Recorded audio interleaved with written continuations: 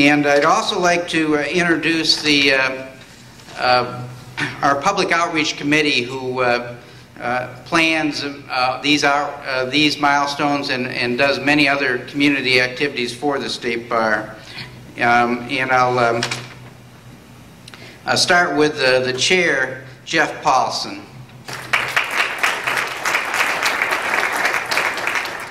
And I'll read these other names, and please stand when I do, on the committee. Mike Ellis, Howard Gorwitz,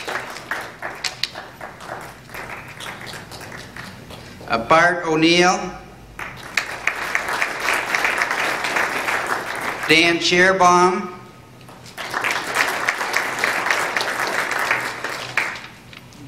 and Lisa Walensky. And I also want to introduce Charlie Rutherford, who's on our State Bar Foundation, very active with the State Bar. Also, we have the Executive Director of the State Bar, Janet Welch.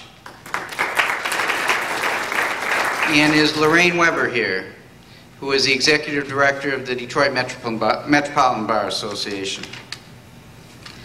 I think I've covered enough people, and let's just talk about what we're doing today.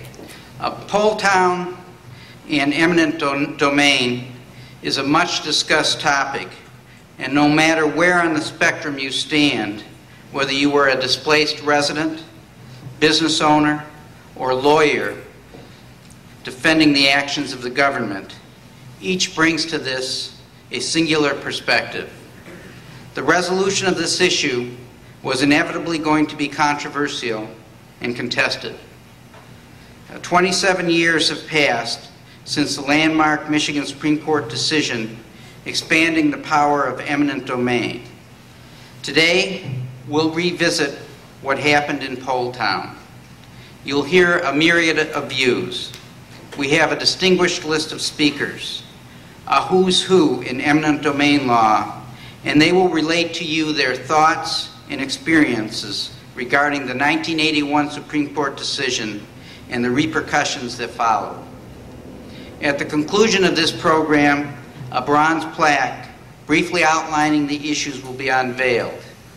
The plaque will later be permanently installed at Zussman Park at City Hall in Hamtramck. The State Bar's Public Outreach Committee has been placing these historical markers around the state for the past 22 years. They signify important legal landmarks in Michigan history. We call them Michigan legal milestones, and they represent both events and individuals that help shape our history and humanity. By the way, I do see back there another commissioner, Greg Ulrich. If you would stand for this. Our first speaker this morning is Greg Kowalski. Mr. Kowalski is a lifelong resident of Hamtramck. He is also the chairman of the Hamtramck Historical Commission since its founding 10 years ago.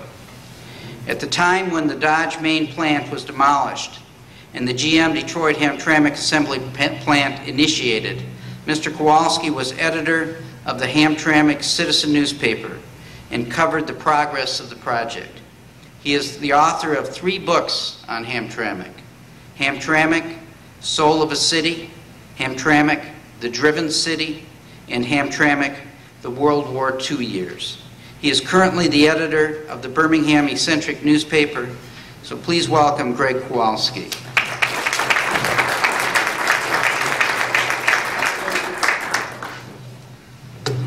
Thank you and good morning. We're going to go back, way back to the origins of Poletown. And that name, Poletown itself, is synonymous with controversy. And it was that way long before General Motors even existed. The original Poletown community was established in the mid-1850s, roughly, when the first Polish immigrants, the first wave of Polish immigrants came to Detroit's east side and settled in the St. Aubin-Canfield area. That area grew to be an industrious little neighborhood. with a lot of immigrants coming to settle there and immediately starting to build churches and stores and businesses. And that area originally was part of Hamtramck, but Hamtramck Township, and long before this time period, it had been absorbed by the city of Detroit. And Hamtramck itself, Hamtramck proper that we know today, the city of Hamtramck and even the village of Hamtramck, never really was part of what we call Poletown, or what they called Poletown.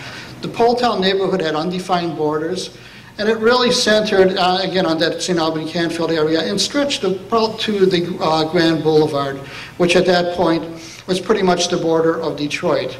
But when we have the stage set of the Polish immigrants moving in there, and the first thing they did was establish churches, and one of the first churches they established was St. Alberta's Church. Now, the Poles had a feeling, and it was said of them, that they would not build a home unless they could see a church steeple out the window. And that's because they had this great tie to the old country religion that they brought with them when they came to settle in this area. And naturally, they had a very strong connection to the church. And the church at that point, too, was much more than what we view even as churches today. At that point, churches were centers of the community. They were the home of a variety of organizations that people belonged to. They would come there for social events and recreation as well as for worship. So the people of the communities took their churches very seriously. They had a great deal invested in it, and often they invested their money into it. They mortgaged their homes to pay for those churches. The original St. Alberta's Church was a fairly modest church, but by 1882, a new pastor had been appointed, and his name was Father Dominic Koloshinsky. He was a very flamboyant man. He had a reputation in Poland for being flamboyant, and even he had some relationships with some female parishioners that caused some concern to the church back there. But he came to Poletown, and he was not bothered by gossip, and he knew how to relate to the community. So he almost immediately began a program to build a new, magnificent church. And he did. It's called St. Alberta's Church. It's there to this day. It stands at the corner of St. Albert and Canfield. And there's fortunately a group restoring that church right now and hopefully making it more accessible to the public. But in those days, it was very accessible and very much a cornerstone of the community.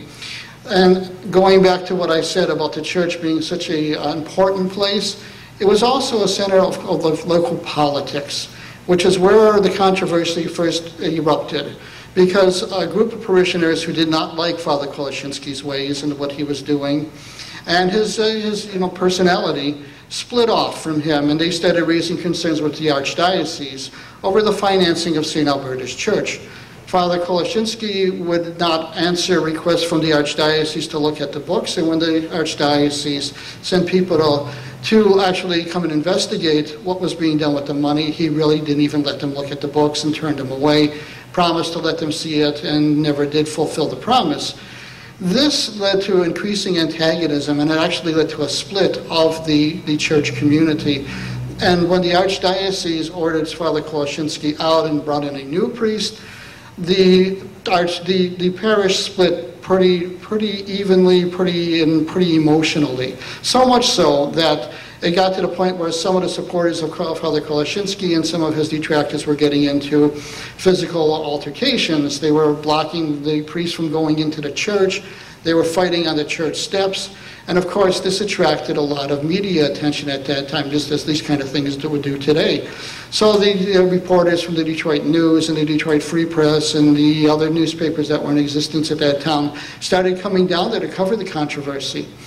And they were the ones who started calling this Poletown, and actually also Polak Town, or the Polish Quarter as well. And they did a lot of reporting on this. It was very lurid, very emotional. Eventually, Father Koloshinsky was removed from the church entirely and sent to, I think it was South Dakota, but he came back. He established Sweetest Heart of Mary Church in defiance of the Archdiocese, Sweetest Heart of Mary, which is just a couple of blocks from St. Alberta's, and again, still standing, still there, and another magnificent church in its own right. This controversy went on for several years until finally Father Koloshinsky and the Archdiocese did reconcile, and they got back together. And Father Koloshinsky eventually, about 10 years later, he died and was buried not far from here. Even after that period, though, when things started calming down in the 1890s, and at this point, we're going to the 1890s to 1900, about 48,000 people lived in that particular area. And again, it was centered on the St. Alban Canfield, south of the boulevard, around to Harper, and that's that whole community out there. After Father Koloshinsky was removed from the church, came back, everything calmed down. And then another controversy erupted in around 1893, and this was involving Polish workers who were working on a project over there called the Connors Creek excavation. The bosses of the project decided to change the wage scale and change how they worked and how they were paid for the work that they did. This caused, again, more controversy, more violence. In fact, in the earlier violence, one of Father Koloshinsky's detractors was actually shot and killed in a nearby building, which of course caused an enormous uproar. And again, in 1893, when this labor dispute occurred, another worker was shot and killed. And again, more controversy, more publicity. So Poletown kind of established quite a reputation of its own. And throughout this whole period, later on, as we moved into the early 20th century, the Poletown started to be challenged by Hamtramck for the crown of what is the Polish community. Hamtramck started with 3,500 people in 1910, and in 1920 it had 48,000 people. And it was because of Dodge, Main opening and attracting all of these Polish workers who came to Hamtramck to work. So the Polish community kind of shifted from what we traditionally know as Poletown up into the Hamtramck area. And through the early years of the 20th century, it was still, Poletown itself was still a viable community. After World War II, it kind of suffered the fate that a lot of inner city communities suffered, inner city neighborhoods suffered. Soldiers came home from the war. They wanted better houses. They wanted more space, so they started moving to the suburbs, and that led to the eventual decline of the community. That it was after the riot of 1967 that was increased even more. So the community itself went into a long period of decline. In 1973, there was an effort to kind of revitalize the community down there with Shane Ferry Market, using that as a focal point, and it was renovated and buildings were painted and new signs were put up. But by then, there had been just too much flight, too much damage, too much crime. So that effort within a few years just faded away, and it's kind of sad if you even go down there these days because you can still see the remnants of it. So Poletown kind of just deteriorated, and there were, and to this day, there still remains some Polish people who live there, and there was vestiges and still are vestiges of the old Poletown community as well, too. You can see St. Hyacinth Church, which is also in that area, just a few blocks over from there, too, and St. Stanislaus Church was over there, but that eventually closed as well. So after World War II and going into the present, or up to the 1980 or 1979, 1980, when Dodge Main closed and the Poletown plant was proposed, the community itself had gone into a great state of decline. When the General Motors project was proposed, there were about 4,800 people living in that specific area that the plant eventually came to cover, and of course we know what the controversy that erupted to. But you can see it was a historic area. It still is a historic area. And you can go and visit the church at St. Albertus, which I would recommend that you do. It is open on occasion. It's interesting to note, though, that Father Koloshinsky, who was so much a part of establishing the Poletown community, is actually buried very near here. He's over in Sacred Heart of St. Mary's Cemetery, which is over on Mound Road at Davison.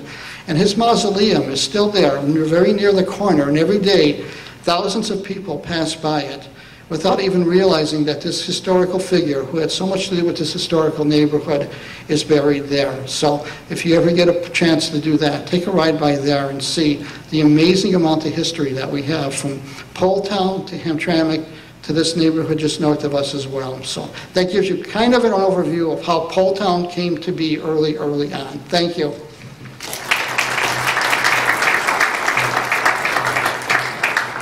Thank you. Our next speaker is Jerome Pesic, He is a managing shareholder of Steinhardt, Pesic & Cohen in Birmingham. I've known Jerry Pesic for many years. He is a terrific lawyer and an expert in condemnation law. He was recently lead counsel on behalf of the property owners in the largest eminent domain verdict in Michigan history. The original government offer was $13.7 million for a 6.3-acre piece of property on the Detroit River. The verdict rendered was $25 million. Mr. Pesic has represented clients in major condemnation projects in Michigan for almost 3 decades, including Poletown, a Detroit waterfront casino and reclamation project, Comerica Park, Ford Field, and numerous others. He has served in many leadership capacities in the State Bar's real property law section and is the author of several articles on eminent domain. He is also a frequent speaker and lecturer at state and national conferences on eminent domain. Please welcome Jerry Pesic.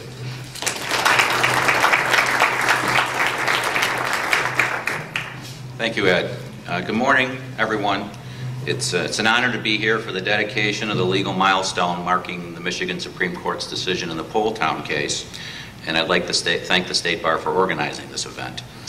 I've been asked to try and give a brief overview of the evolution of the public use doctrine here in Michigan over the last 100 years in about 5 minutes. It's kind of a formidable task, so let me try and get to it. Everyone knows that Poletown was the case that allowed the city of Detroit to take an entire neighborhood so that GM could build a new assembly plant. But not everyone realizes that before Poletown was even decided, both state and federal courts had been making decisions that had been watering down the public use limitation for decades. Traditionally, public uses for purposes of eminent domain were just that: municipal buildings, parks, schools, uses that were available to the public at large.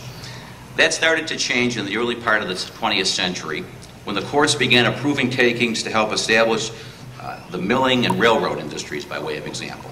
And by the middle of the 20th century, however, public uses for which property could be taken by eminent domain had expanded even further. The best example of the direction things were going in by the middle of the 20th century was in a case called Berman versus Parker. It was a 1954 United States Supreme Court case. In that case, the court permitted a neighborhood in Washington, D.C. to be taken and in part sold off to new private owners because it was allegedly blighted.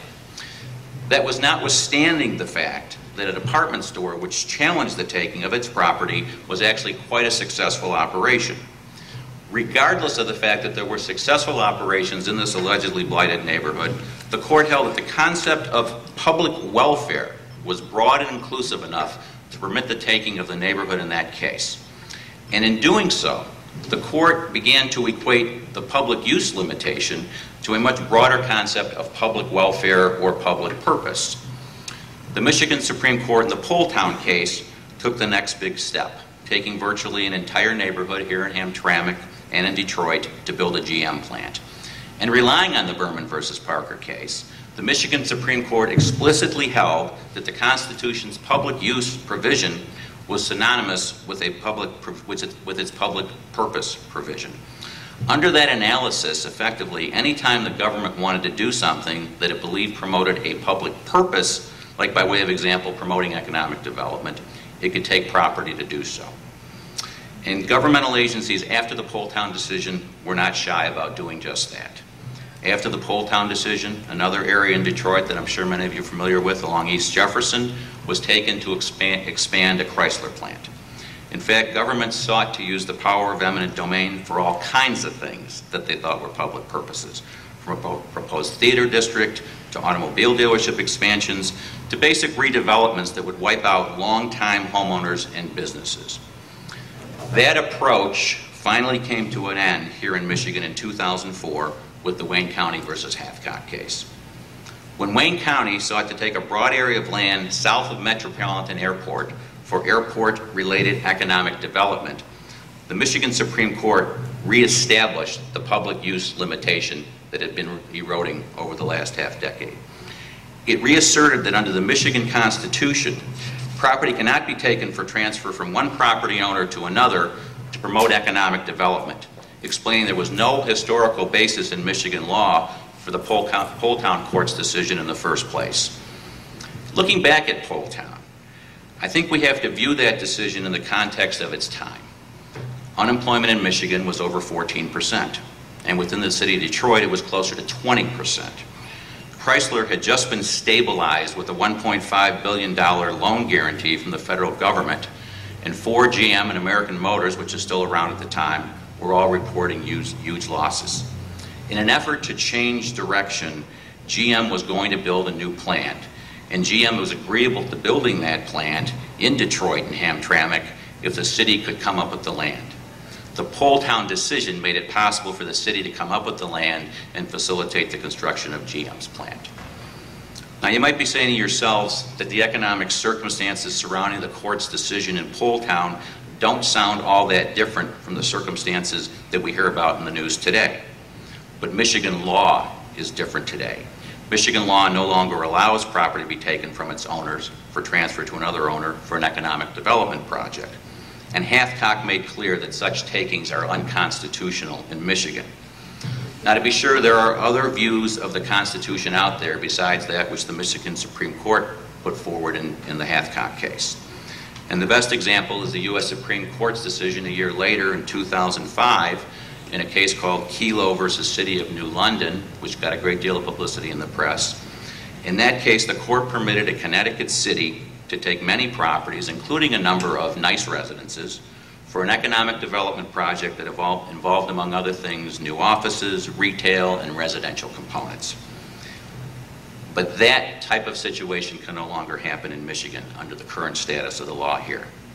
Not only does the Hamtramck case hold that such takings are not for public use, but in the wake of Kelo, the people of the state of Michigan amended our Constitution to make clear that public use does not include the taking of private property for transfer to a private entity for the purpose of economic development or enhancement of tax revenues. Likewise, the Michigan legislature has adopted and the governor has approved amendments to our eminent domain statutes to ensure that eminent domain cannot be used to transfer property from one private owner to another. So even though the makeup of our courts may change and economic circumstances may call for drastic measures, here in Michigan, the era of Poletown is in the past. The milestone we're marking today is an important one, and one that I believe represents a closed chapter in Michigan law. Thank you very much.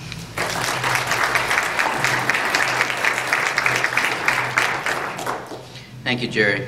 Our next speaker, Alan Ackerman, is a partner with Ackerman, and Dinkowski in Bloomfield Hills. For over 25 years, he has exclusively represented property owners in eminent domain proceedings. Mr. Ackerman represented over half of the owners challenging the condemnation valuation proceedings in Poletown, Cobo Hall, and the Riverfront, as well as Chrysler projects.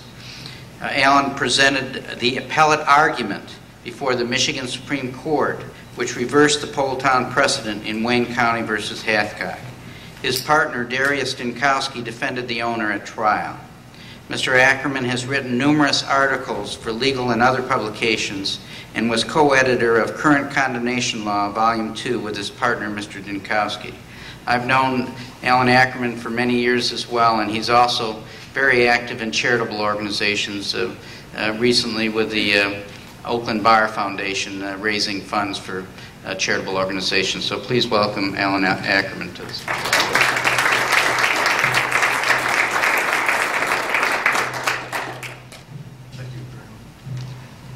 Thank you very much. Thank you for inviting me here.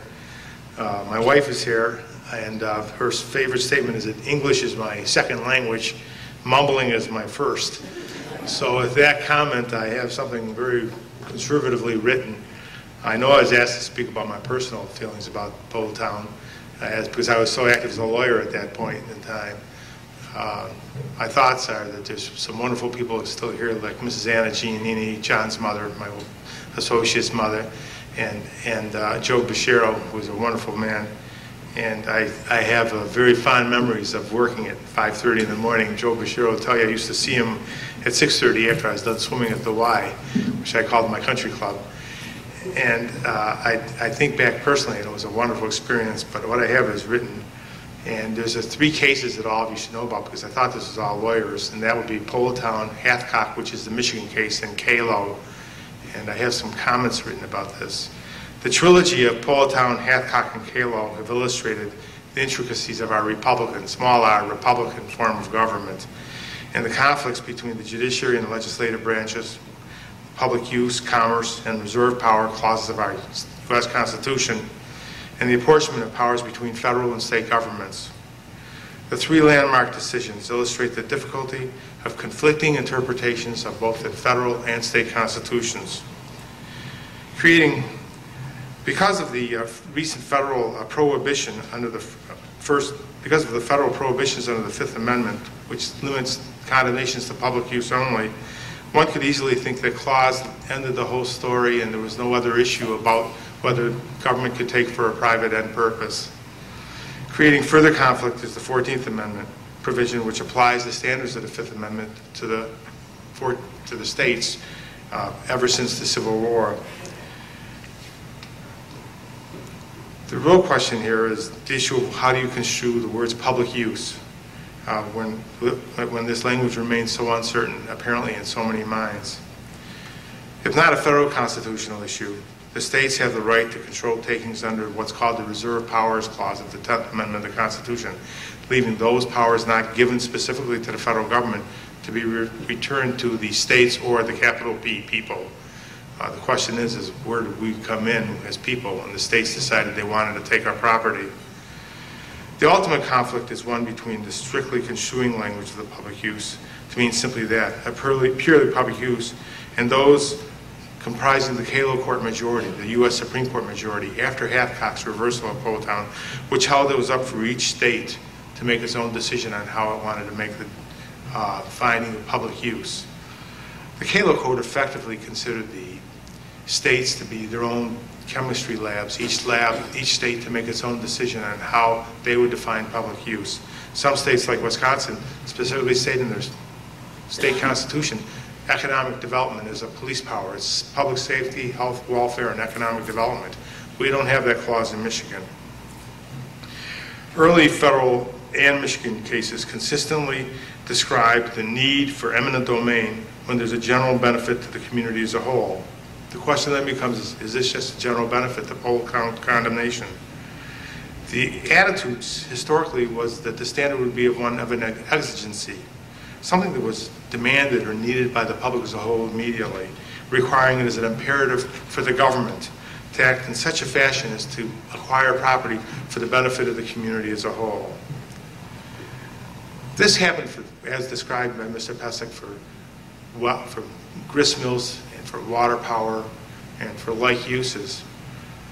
A restrictive construction of public use would be counterintuitive to all of us because of our historical support of government aid and development of such things as toll roads, utilities, and turnpikes.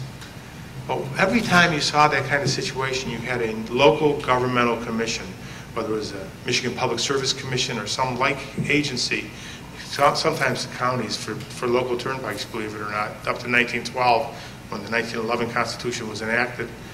And in all those cases, these commissions regulated and controlled. In Poletown, there's no after control for General Motors and its utilization of the plant. There was a plan to have 6,000 employees, but no guarantee of it. What's distinct about Poletown from all the earlier cases were the earlier condemnations when government was buying to transfer to a third party, there's a clear blight. There's clear urban renewal. And Poletown was the first time where the government took a position of what I viewed as arrogance at the time was, this neighborhood's a nice neighborhood, it's a fine neighborhood, but for God's sakes, we're going to take it because we need it for this use. And that's what the difference was in Poletown. A strict interpretation of public use under the Michigan Constitution is to a specific identifiable public need was this accepted standard before the landmark case of Poletown. Poletown ultimately instigated the insidious growth of private-to-private takings. State Supreme Courts or appellate courts in 11 other states relied upon Poletown to allow these type of takings. An example is Kalo in Connecticut. Nationwide, the number of these takings for private purposes grew dramatically in the early part of this century, up to 2004, when Hamtramck created the reversal of Poletown. And my partner tried that case, Darius Dinkowski, whose family comes from this neighborhood. They tried it and was unsuccessful with the trial in appellate court level until they got to the state Supreme Court. And what happens is in this insidious growth is every mayor's cousin or best friend became a developer all of a sudden. People didn't know where the shovel was from the ground.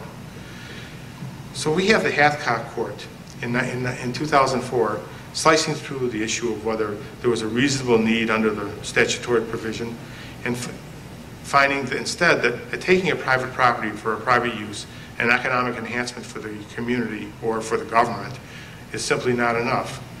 The Wayne County plan was not a public use contemplated by the Michigan Constitution. It must be emphasized, though, that Hamtramck was the decision only in one state under one state's constitution. And this is what the Supreme Court ended up discussing later. And this is where all these powers, these constitutional reserve powers of the state come in. The importance of the Hamtramck decision cannot be overstated because of the importance of it in reversing the terrible decision of Poletown and its terrible effects. A unanimous court ruled that the application of eminent domain for economic development is unconstitutional. And this court vote in agreement. Poletown's economic benefit rationale would ultimately validate practically any exercise of the power of the eminent domain on behalf of any private entity. In retrospect, the federal courts have determined that a mayor may not desire the type of taking that occurred in Poletown by making that decision in Kalo. But what they really made it clear is each state had to make its own decision as to how they proceed in the future. Michigan has done that as described, and by a constitutional amendment after Hamtramck. So we don't have another Supreme Court deciding the other guys made a mistake. With what is now occurring in at least 10 of the other states, it would seem that the constitutional amendments are going to be made throughout the country, limiting these private-to-private takings. The notion that the control of property rights is for a state determination appears to follow a trend in the United States Supreme Court rulings of recent years that states should exercise control over real property actions within their own respective jurisdictions. Recent Supreme Court decisions have held that regulatory takings, those are inverse where government interferes, one would contemplate that the court has simply said that these property rights should be determined at the state level and not under the federal constitutional limitation on governmental infringements on private rights. All of this leaves one in a quandary of which doctrine will ultimately control here. The federalism of the division between whether the federal government has any right or has any control under its own constitution versus the state. Whether inevitably the federal government will get re-engaged, especially during a time that's such a serious recession as we have now, bordering on a depression, in which we won't have the federal government saying interstate commerce requires us to get down knowing we're going to transfer to third parties because it's no longer a state decision. We have to get our national economy going. And whether we have a situation whether the exigencies as described by courts so consistently are upon us again. In conclusion, you might think I would simply maintain Poletown was horrible and Hamtramck was right.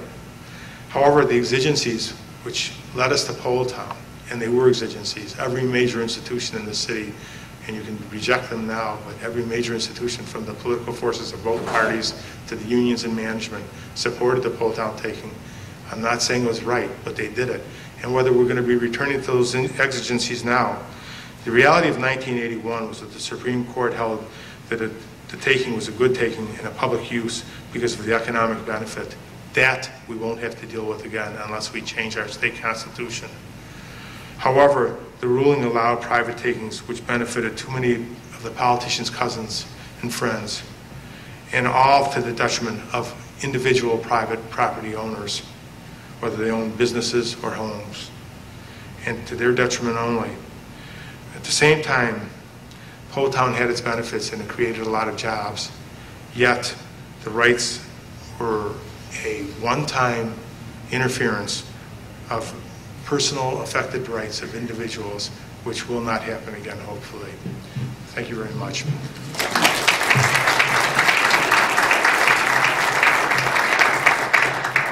Thank you, Alan. Our next speaker, David Baker Lewis, is the chairman and CEO of Lewis & Monday in Detroit. He is also the chair of the firm's corporate services practice group. Mr. Lewis has over 3 decades of experience in all aspects of municipal finance law. He has a sterling reputation as one of the finest lawyers in the state of Michigan. He has served on numerous boards and civic organizations and is currently on the board of directors of the Kroger Company as well as H&R Block. Mr. Lewis represented the Detroit Economic Development Corporation in the Poletown case. Please welcome David Baker Lewis.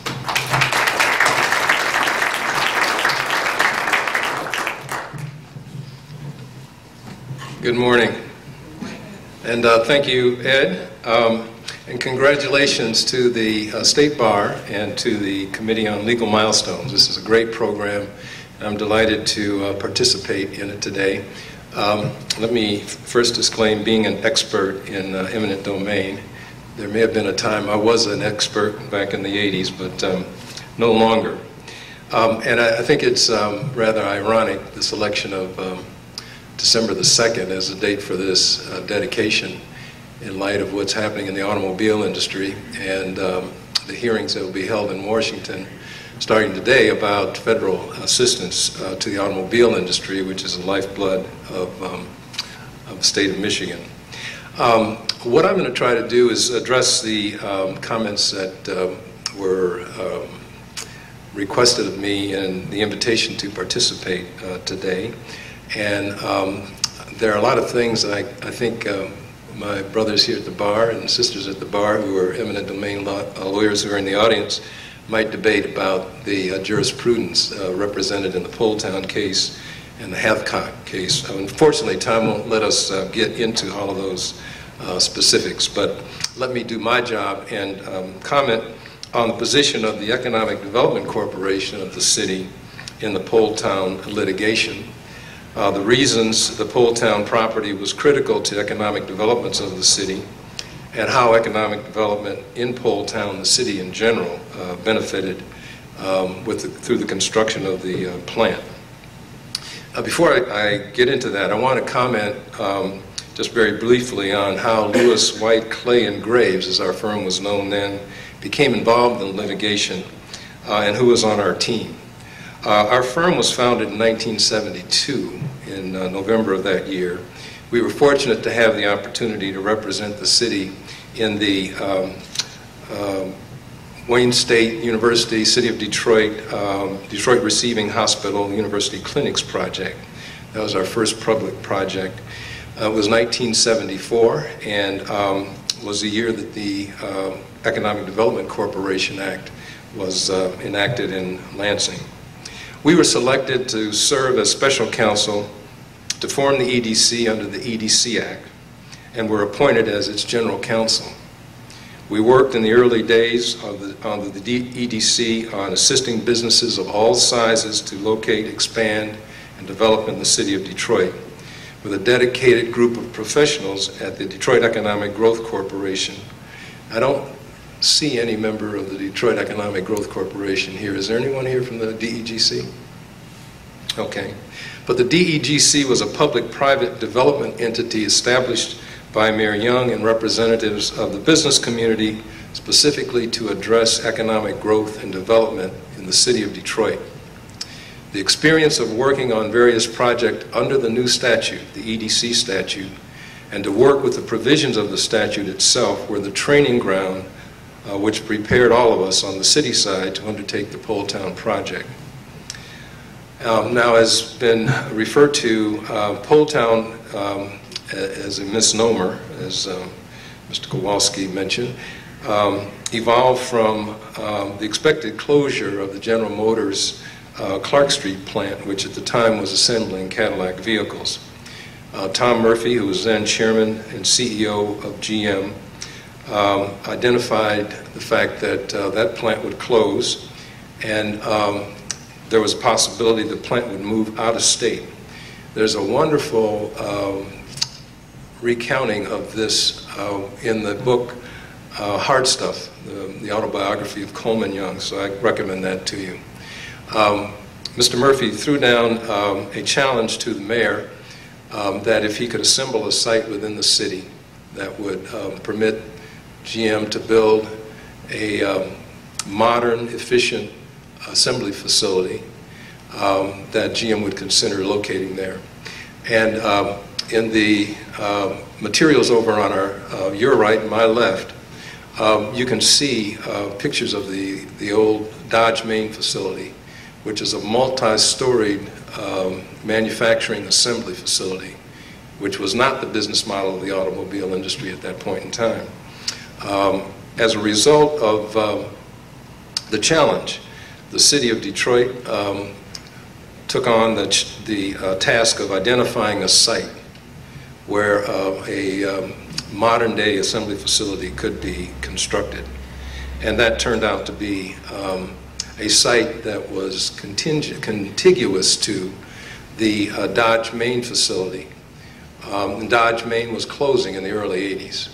The loss of several thousand jobs in the tax base to the city of Hamtramck. And that comprised 145 acres of the 465 acres that ultimately was the Poletown project. So it didn't take Mayor Young long to determine that this was something that he wanted to pursue, and he spoke with Mayor Kazarin, and based on the Dodge main footprint and the infrastructure around it, there was an ideal offer to GM for the siting of a facility.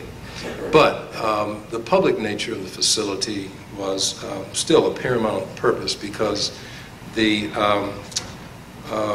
preservation of jobs and tax base were critical to the city of Detroit, but even more critical to the city of Hamtramck. So why was the Poletown area necessary for the project? Simply because the Dodge main area had grown to be the same kind of auto production area the city of Detroit was about to lose. And it offered an option among a number of different options that were studied for a new facility to be located by GM. The Poletown plan was undertaken by the mayor and the city not because it was a brazen attempt to indiscriminately serve the interests of General Motors Corporation, but because the state legislature and its governor, William Milliken, had determined that such undertakings were necessary to preserve the health and welfare of the base economy of the city and indeed of the state. I should mention at this point that not only the EDC promoted the preservation of jobs and the alleviation of unemployment, but at the time, a very critical statute in the overall mix was adopted. It's the Michigan Quick Take statute, which allowed condemnation to proceed without the determination of fair value, which often was a factor which led to long delays in condemnation proceedings. Without the existence of the Quick Take statute, the Poletown project, the Chrysler-Jefferson project, would not have been possible. So, accepting the challenge, the city of Detroit and the city of Hamtramck began the project. Emmett Moten was a development director of the city at the time. Jack Pryor at the EDC, Ron Flees, and many others at the Growth Corporation in the city and city of Hamtramck embarked upon this mission to fulfill the mandates of the EDC Act, a state law, to assure protection of the greater public interest, as balanced by the state legislature and the specific provisions of the EDC Act. And of course, included among these provisions was the authorization to exercise the power of eminent domain where necessary to serve the purposes of the Act. After the city and the EDC had undertaken the preparation of the requisite project plan required by the EDC Act, and the City Council of the city, the local legislative body, had granted the power to use eminent domain in connection with the project, the Poletown Neighborhood Council brought suit to declare that such was an unconstitutional taking on the basis that eminent domain in the context of the Central Industrial Park project or the General Motors project amounted to taking of private property for a private as opposed to a public use. So what was the position of the EDC in the litigation? Simply stated, the EDC position was that the project was authorized under provisions of the EDC Act and the Quick Take statute and the jurisprudence of the Michigan Supreme Court, since the state legislature had found that the prevention and alleviation of conditions of unemployment in the state itself was a public purpose. The aggregation of private property for redevelopment constitutes a public use. This was something that had appeared in the jurisprudence of the state long before the Poletown case was heard.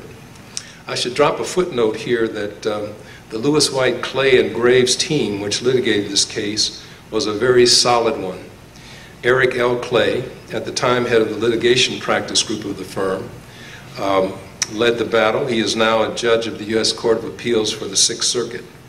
Victoria Roberts, who's here with us today, at the time a partner in the firm and subsequently president of the State Bar of Michigan, was a senior member of the litigation practice group of the firm.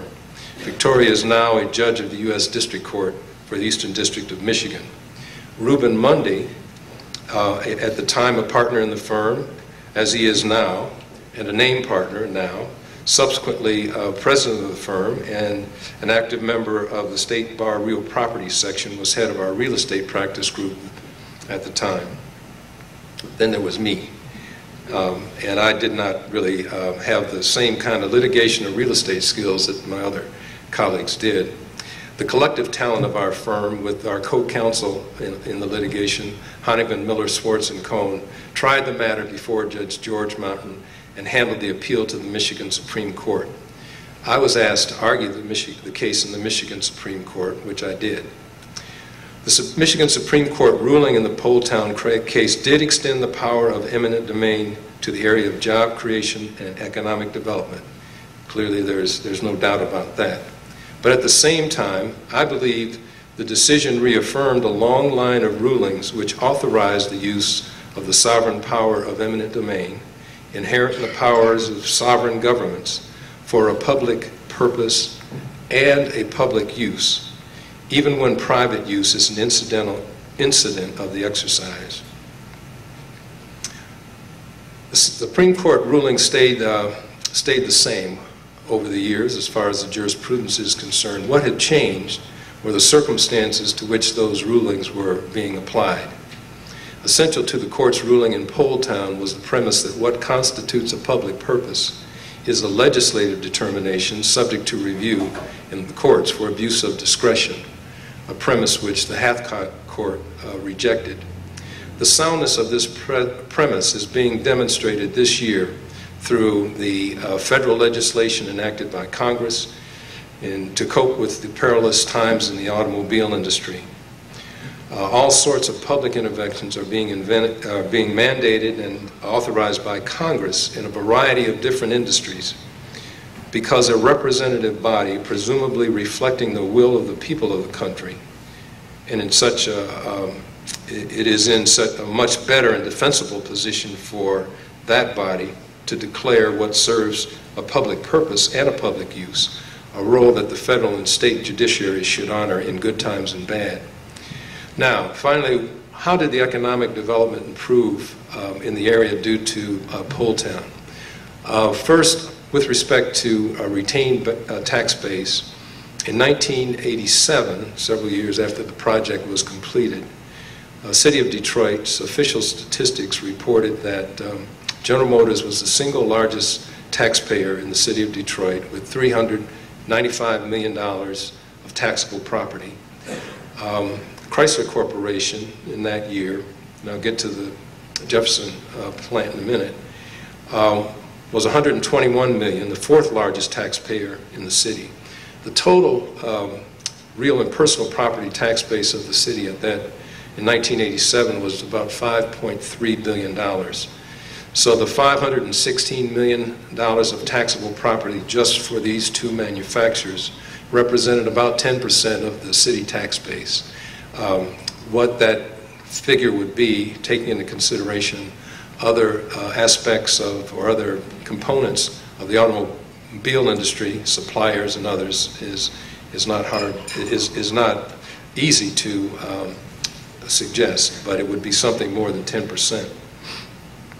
For the city of Hamtramck, it retained the tax base that it was to lose from the loss of the Dodge Main closing. So the city of Hamtramck initially got $1.7 million and subsequently up to $7 million as a result of the existence of that plant. Those dollars obviously being used for the benefit of the citizens of the city of Hamtramck. With respect to employment, in 1987, General Motors had, within the city of Detroit, 36.5 thousand employees, the single largest employer in the city. Of course, all of those jobs were not at the Poletown plant. Chrysler, in 1987, had 25,000, the second largest employer in the city.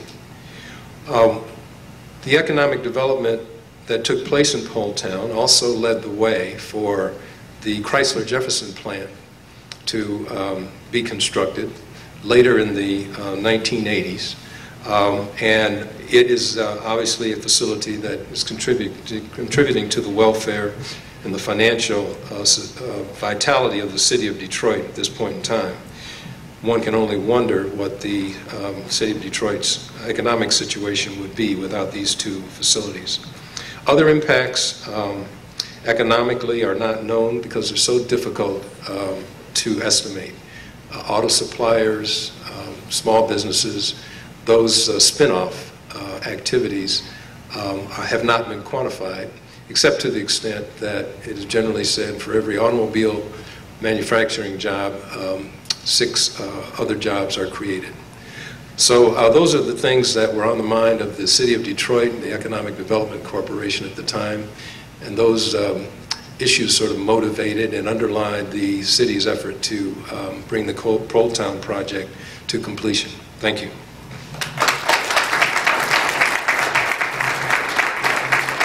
Thank you, David. Norm Ankers is our next speaker, and he is chairman of the litigation department of Honigman, Miller, Schwartz & Cohn in Detroit. He has practiced in the condemnation litigation arena since becoming a member of the Michigan Bar in 1979. The Poletown litigation was his first major condemnation litigation work. I've also known Norm for many years. I think I'm starting to know everybody because I've been practicing too long. But Norm is one of the top commercial trial lawyers in the state of Michigan. He teaches trial advocacy at Ann Arbor's Institute of Continuing Legal Education and is an adjunct professor at the University of Detroit Mercy Law School, where he teaches conflict of laws and evidence. Please welcome Norm Ankers.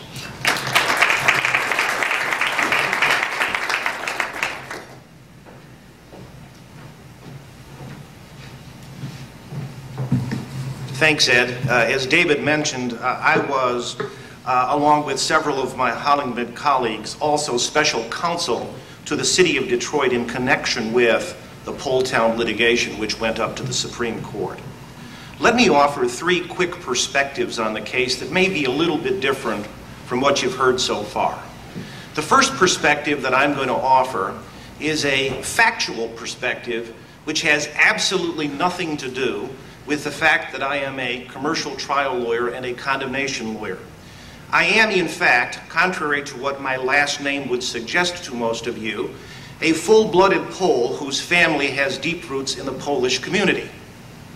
In the late 1940s, when my late Polish father, Czesław Antkiewicz, was dating my Polish mother, she said, "Chet, if we're going to have a future together, you're going to have to change your name to something which everybody can spell and understand." And of course, in those days, there was a lot of pressure to assimilate. Being the dutiful boyfriend that he was and wanting to have a future with my mom, he went to the Wayne County Probate Court, got his name changed to Chester Ankers, and for the next 60-plus years, people who don't know my family have been guessing about her ethnicity. But in fact, my roots are very, very Polish. My late maternal grandparents lived most of their adult lives on Hewitt in Hamtramck, a stone's throw From where we are right now, they were proud parishioners at St. Florian, where they lived long enough lives to celebrate their 75th wedding anniversary. My late uncle was on the city council of the city of Hamtramck in the 1940s. My mom was the salutatorian of Hamtramck High in 1943. And I grew up on the east side in a Polish enclave where I was probably in 4th grade before I knew that there was anybody in the universe who wasn't Polish and Catholic. Now, I mention that family history for a reason. Because we were steeped in things that are Polish, I know and knew something about the community. And I will tell you that my Polish family's perspective on the clamor over Poletown was that the vibrant, active ethnic community described by Greg Kowalski earlier today had long been, sadly, on the wane by the time that this condemnation took place in 1979. Our family's experience, culled from our friends, some of whom lived in that neighborhood, was that most of the persons who were dislocated by this condemnation were delighted to receive condemnation benefits and just compensation and moved to other communities because this particular community that was displaced by the neighborhood, by the condemnation, had indeed lost its vibrancy as a neighborhood. I know that there is a contrary view here which is held by people of good faith, but my own factual view, culled from growing up in the Polish community, was that if the city of Detroit had chosen to do so, it could have chosen to condemn the property under MCL 125.71 et sec, which authorizes cities and other governmental units to adopt plans for the rehabilitation of blighted areas by the acquisition of real property and the disposal of real property in such areas. I'm not talking about the surrounding community which remained vibrant in the heart of Hamtramck, but this particular community, in my judgment, would have supported a condemnation under 125.71. So I disagree with Alan Ackerman's factual view with respect to that. Alan and I have disagreed about a lot of things over the past 30 years, and will probably continue to do so forever, but we always do it with a smile on our faces. And if you look at the definition of MCL 125.72, it makes clear that a blighted area doesn't have to mean that there is no vibrancy left in the neighborhood. The definition of blighted area says that a blighted area, and I'm quoting, may include any buildings or improvements not in themselves obsolescent, close quote. Interestingly, Justice Young's opinion in Hamtramck, citing the In-Ray Slum Clearance Act of 1951, made clear that if a condemning authority had proceeded under the blighted area statute upon a finding that the area was blighted, the Hamtramck court might have reached the same decision on the facts that the Poletown case did 2 decades earlier. Of course, if the city had chosen to proceed under the Blighted Areas Act, there would have been a vigorous argument about whether the area in fact qualified as a blighted area, and proceeding under that statute might have been viewed as a gratuitous slap at the community for no good reason. The city had ample powers, as David mentioned, under the Economic Development Corporation Act, and it proceeded under those powers. Interestingly, in 1986, the Blighted Areas Statute was amended to expand even further the power of a municipality to declare an area to be blighted. Because in 1986, the statute was amended to say, and I quote, "It is expressly recognized that blight is observable at different stages of severity, and that moderate blight, unremedied, creates a strong probability that severe blight will follow. Therefore, the conditions that constitute blight are to be broadly construed to permit a municipality to make an early identification of problems and to take early remedial action." A second perspective. We are, of course, today appropriately focused on the economic travails which face our country now. But if you take a time machine back to the late 1970s, we were in similar dire economic straits. You'll recall the prime rate was nudging up to 20%. Unemployment was extremely high. Unemployment was particularly high in the city of Detroit. And an often ignored portion of the Poletown opinion was the Supreme Court's finding that the city presented, and I am quoting, substantial evidence of the severe economic conditions facing the residents of the city and state, close quote. And the Supreme Court's further finding that, and I am quoting, if the public benefit was not so clear and significant, we would hesitate to sanction approval of such a project, close quote. In other words, from my perspective, the Supreme Court's holding in the Poletown case was very limited. It did not purport generally to say that private property could be taken for a private use so long as there was some identifiable public benefit as a result. Its holding was restricted to the facts of the case. Stated in another way, I'm not sure that Hamtramck needed to purport to overrule Poletown. All that Hamtramck had to have said was that Poletown was limited to its unique facts based upon what the Supreme Court found, and that those facts had not been demonstrated in the case before it. One final observation. I am, by way of personal philosophy, like Justice Young, the author of the Hamtramck decision, a constitutional constructionist. I am a big intent of the framers' guide when it comes to constitutional law interpretation. And as those of you who have read the Hamtramck case, which is most of you in this room know, Justice Young's analysis looked at what the term public use connoted in our jurisprudence at the time of the ratification of the Michigan Constitution in 1963 and said, looking at that snapshot picture, this is what public use means. And that is, as Justice Young concluded, the intention of the framers. But I ask this question for everybody to think about in this room. Was it in fact the intention of the framers of our Michigan Constitution that the term public use in the Constitution was to be interpreted statically? Was it the intention of the framers that in determining the meaning of public use, you were, as Justice Young suggests, to take a snapshot picture of what permitted public uses there had been in condemnation contexts as of the time of ratification in 1963, and that snapshot was the template for each and every occasion in the future, forever, when you would look at the issue of public use? Or did the framers intend instead that the definition was supposed to evolve in response to changing conditions, so that if a condemning authority was faced with the kinds of extreme economic conditions like we face now, and may face in the uncertain future, a legislature, the people's elected representatives, might well again conclude, as the city of Detroit concluded some 30 years ago, that a transfer of private property to a private entity might be constitutionally justified if it served, promoted, and had its origin in a critical public use. To me, those are the great unanswered constitutional questions of the Hamtramck case. And perhaps, God willing, at some time in the future, the wonderful lawyers that you and I have heard speak today, zealously representing clients of good faith with opposing views, will join issue before the court in the same spirited way that we all did back in 1980 to try to answer those difficult questions. Thank you.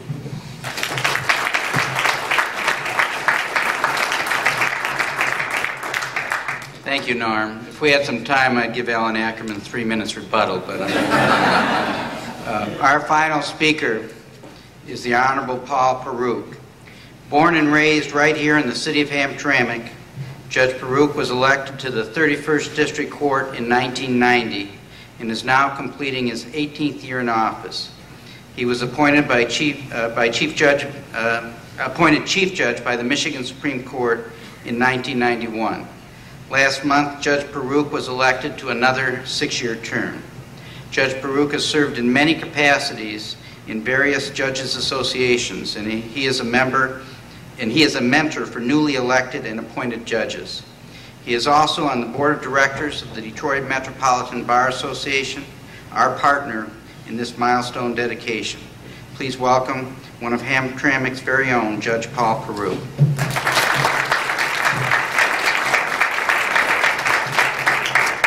Thank you, Ed, for those nice thoughts and comments. I was asked today to speak about the impact of the Poletown decision on the city of Hamtramck and the city of Detroit and the surrounding communities.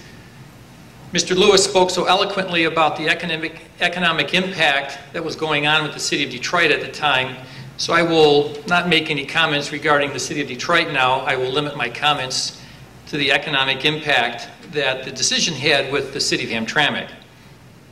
Before I do that, though, I just want to tell everybody that I'm very thrilled to be here and participate in the State Bar of Michigan's 33rd legal dedication ceremony. This milestone is an important event here, and this is my first time attending such an event. I'm very impressed by everything that's taken place so far and all of the important people that have come to Hamtramck to celebrate in this event.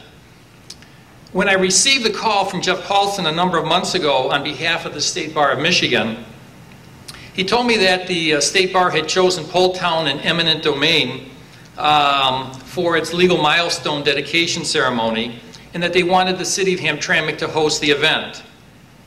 There were a lot of emotions that came to me. I remembered the Poletown case, and I remembered all of the anxiety with both sides. On both sides there was excitement and pride and honor, but also on the other side there was heartache and sympathy and anxiety. But what the State Bar of Michigan is doing here is a very important thing. To have this case and this issue linked with former recipients such as Sojourner Truth, Augustus Woodward, Gerald Ford, to have these issues linked with civil rights and racial discrimination, public access to water, and unwarranted governmental intrusion into the people's lives is quite a legal statement. To have the cities of Hamtramck and Detroit remembered in legal history is really, really quite an honor. So I first of all would like to say thank you to Jeff, the chair of the Public Outreach Committee for the State Bar of Michigan, for his efforts in bringing this here today. I would also like to thank Naseem Stecker, and Naseem I think is is sitting there by the column. She's the Media and Public Relations Director for the State Bar of Michigan. And both of them have been very, very good to work with in keeping me informed in terms of the ceremony itself, getting some thoughts and input in terms of where the ceremony should be hosted. They came into town and we had a nice little tour, and they wanted to see exactly where this plaque that will be dedicated in a minute should be placed.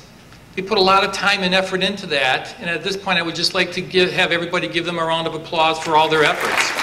Thank you.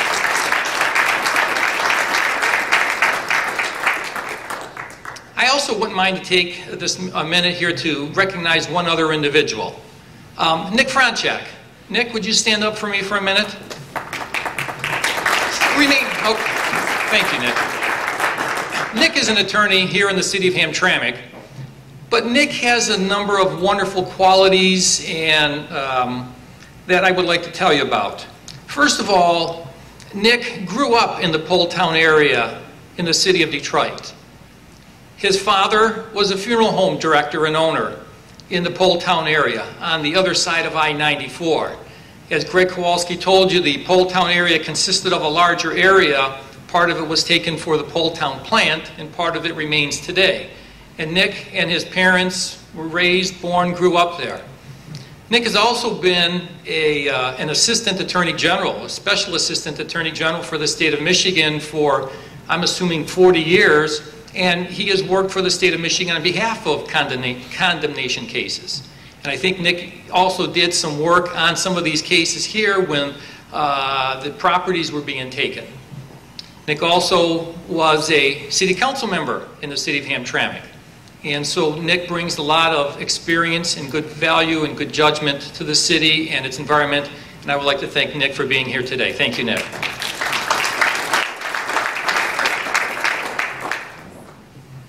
Okay, so being a judge, I have to remain neutral on some of these things. So I guess I'm not here to tell you if the decision was correctly or incorrectly decided. You've heard from various experts here today about their thoughts and their views and their opinions. And as they have both indicated, this has been a very emotional issue. But what has been the impact of this decision on the city of Hamtramck and the surrounding area? First of all, before I can actually get into that, let me tell you just a little bit about the city of Hamtramck. Hamtramck is a very small community. It's 2.2 square miles. It's a very proud community and a very ethnic community. It's had a very long, long history and a long history of many wonderful accomplishments. Hamtramck is proud of its culture and heritage, and because it's so small, I don't want it to be mistaken for not having that much importance. I'm going to mention a couple of names. Dr. Maurice Keyworth. Most of you outside of, or inside the room here today probably don't know that name. Dr. Keyworth was one of the Hamtramck school system's first superintendents of schools here. And what's interesting and what's great to tell you about him is he brought the idea of changing classes to the public school system in the United States. Dr. Keyworth was in the military, and it was a thing called platooning, where you would change and you would go to different instructors for different classes and different assignments and learning things. And he brought that with him from the military, and he started that, and it's believed that he was the first person in the United States to institute the changing of classes in public school. Another individual, Emil Konopinski. Probably have never heard that name before. Emil, born and raised in the city of Hamtramck, graduated from Hamtramck High School, was poor, his family was poor, didn't really have any money to go to college. Very, very bright student at Hamtramck High School. The Hamtramck Rotary Club heard about Emil and his brilliance. They funded a scholarship for him to attend the University of Michigan. And what's important about Emil is the fact that he is one of the 5 scientists that worked and created the atomic bomb. He reported directly to the President of the United States at that time. And so Hamtramck has a very proud history. We've won the 1959 Little League World Series, the 1961 World Series for Pony League. There have been many presidents and popes that have come here to the city of Hamtramck. And why I tell you how important that is because the economic impact of this decision would have devastated the city. Built in 1914 and designed by Albert Kahn, you could see over there on the side the Poletown plant, or the Dodge Main plant, I guess I should say. In its heyday, it employed more than 40,000 people. Think about it, one plant employing 40,000 people. It was 8 stories tall. Dodge and Chrysler paid millions of dollars into the city of Hamtramck for property taxes and income taxes. But then what happened is, you've heard some of the previous speakers talk about the state of Michigan and the climate at that time, the economic climate at that time fell into trouble. By 1979, Dodge Main accounted for 1/4 of the tax revenues for the city of Hamtramck. And then all of a sudden, Chrysler announced it was closing Dodge Main. When Dodge Main closed, the entire city of Hamtramck was thrown into financial distress. The city lost 1/4 of its revenue. The mayor at that time, Mayor Robert Kazarin, went to Washington, as the car companies are going to Washington today. Met with Jimmy Carter, and he tried to have the President of the United States help out and receive some assistance. The President was very gracious at the time, but could not offer any assistance to the city of Hamtramck. Governor Milliken was the governor at the time. He came to the city. He formed a task force. He attempted to help the town through the crisis, but there was really nothing else that he could do. The only real solution for the city of Hamtramck and to help out its financial distress was money. Nobody could offer that. The federal government couldn't offer it. The state government couldn't offer it. And nobody could offer it until GM and Poletown. Now, even as the city stared into a bleak future and bankruptcy was seemingly inevitable, General Motors put forward a proposal to build a new factory straddling the Hamtramck-Detroit border. It would cover about 465 acres with about 3 million feet of space, and it would employ approximately 6,000 people. There were approximately 1,500 buildings in Detroit that would have had to have been demolished, but in Hamtramck there were just a smaller number of buildings that had to be demolished in addition to Dodge Main. In the 70 years of existence, Dodge Main had grown to be one of the biggest and largest automobile plants in the United States, and actually probably even the world. It encompassed 35 buildings. That's how big Dodge Main was. 35 buildings. Some of them 8 stories tall. There was 5 million feet of space. It was on more than 100 acres of land. They actually had 2 assembly plants there, two assembly lines. It was the only plant in the United States that had 2 assembly lines. When Chrysler closed this massive plant in 1979, it left Hamtramck with probably perhaps the biggest white elephant it could ever have. Hamtramck had no hope of ever removing that. The cost of demolition of that building was $35 million. Even if that building could have been cleared by the city of Hamtramck, what would we have done with that property? It would be vacant property in an old industrial site. It would sit at the edge of an old industrial community. The land was virtually unsuited for anything else but really factory. Mayor Bob Kazarin at that time basically said this is a very big project for the city of Detroit, but for Hamtramck it's the whole ballgame. And it was. The GM Detroit Hamtramck Assembly Plant, which is now called Poletown, offered Hamtramck a financial lifeline that seemed unimaginable a few weeks before that. So Hamtramck, which had faced its worst financial crisis since it had been formed in 1796, it was now suddenly on the road to recovery. There were many protests against the plant in Detroit, and there were lawsuits filed to halt the construction. But Hamtramckians were almost solidly in favor of the project. And why not? There was virtually nothing for the city to lose in the deal except the riding hulk of Dodge Main and everything to gain. As for the old Poletown neighborhood, which was on the Detroit side of the border, it faced near extinction. But as been mentioned here earlier today by a number of speakers, that property had been in decline in the previous years. Most of the properties were owned by absentee landlords, and many of its residents were transients.